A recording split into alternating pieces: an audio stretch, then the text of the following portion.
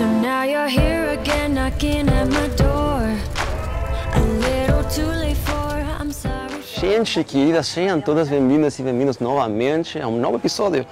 Eu sou Andreas e muitas pessoas já nesse novo episódio que eu vou filmar agora me falaram: Andreas, quando vamos a fazer o corte típico aqui no Brasil? Famosa picanha.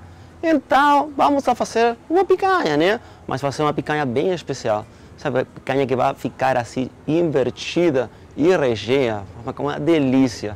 Então acompanha-me nessa, passo a passo, e vamos lá nessa. Primeira coisa que temos que fazer agora é o molho. Então, não esqueçam dos meus ingredientes que eu coloquei aí embaixo na minha descrição. Vocês coloquem uma pausa, aí vejam aí, olhem, porque esses ingredientes vocês vão precisar para a receita de hoje. Primeira coisa é o molho de cebola roxa aí, que vai ficar caramelizada. Acompanhe-me e vamos step by step. Let's go.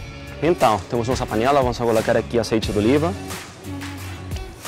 E vamos colocar nossa cebola roxa para fazer nosso primeiro molho, né? Tem um pouquinho de fogo aí. Colocamos aí. Colocamos aqui. E agora vou colocar aqui um negócio aqui para que fique, tá bem quente, tá? Tá ideal para poder fritar, ok? Vou colocar aqui.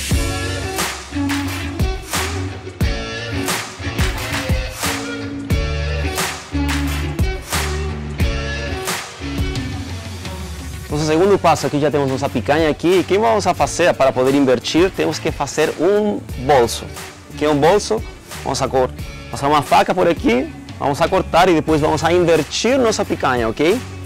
Tá, vamos nessa. Pimentão assado, mas que negócio vamos a fazer? Vamos a colocar esse pimentão aqui em papel alumínio e vamos a colocar direto nas brasas. Tipo assim, 5, 10 minutinhos e vai ficar assado, vai ficar bem melhor para poder rechear nossa picanha. Acompanhe-me agora.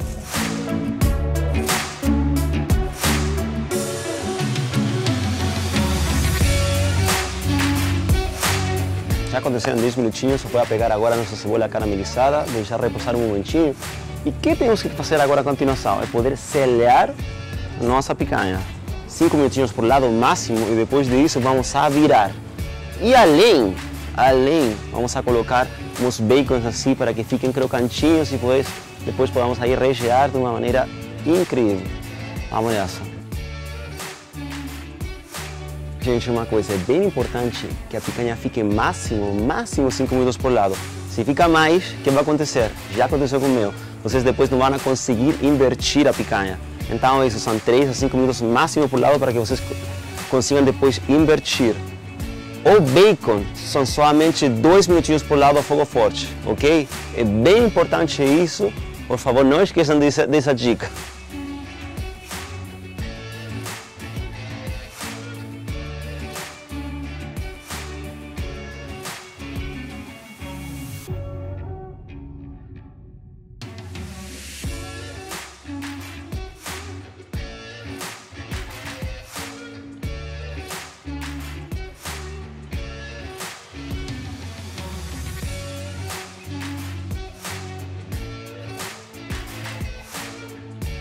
Reposar um pouquinho a picanha, a ideia é que senão vou como que se fala, me vou queimar as mãos.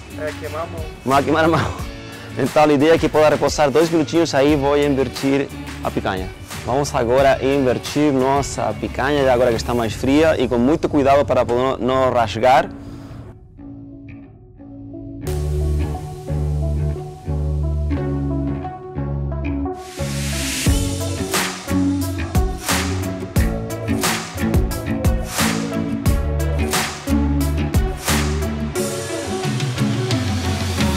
Não é tão fácil fazer isso, mas finalmente consegui invertir a picanha e agora vamos a rechear com o molho.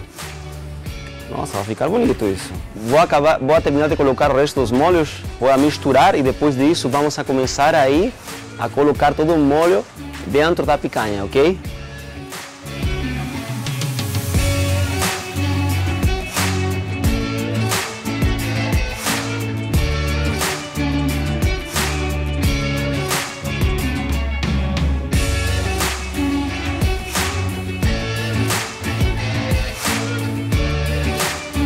Vocês podem ver aqui, o corte já está recheado. Vamos a colocar 2 pitadinhas de sal, 2 pitadinhas de pimenta do reino por cada lado.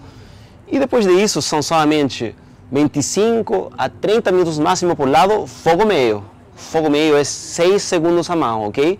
Como é um corte que tem recheio, o ponto que é melhor é 3/4 para bem passado, ok? Então é isso simplesmente. Vou colocar agora.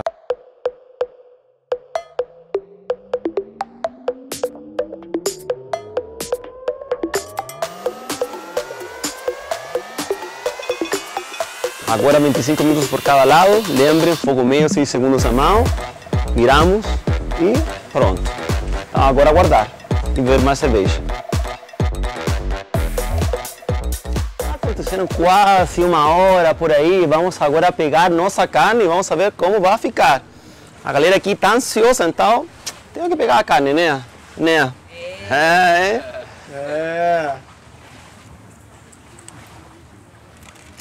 Olha isso aí, a carnezinha, já está aí, olha só como está. Vamos a cortar aqui então.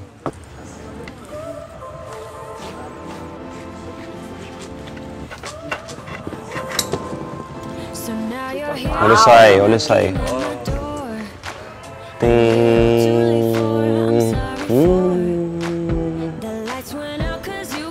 Olha isso que lindo. Quero pegar uma foto agora, é o momento agora.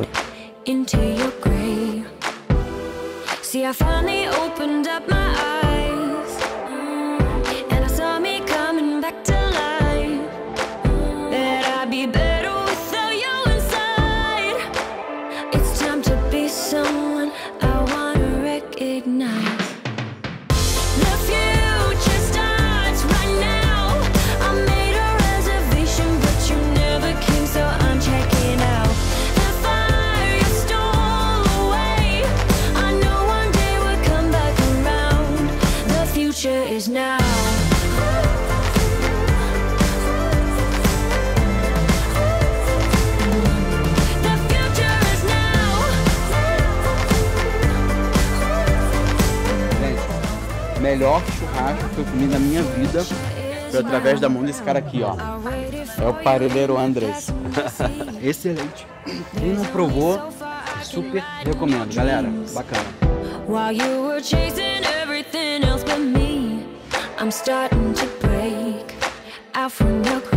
Gente, tomara que vocês gostaram do meu vídeo.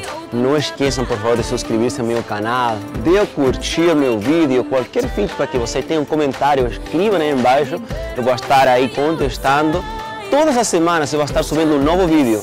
O mais importante é que vocês aproveitem e curtam com sua família e amigos. Sextou, fechou, saúde!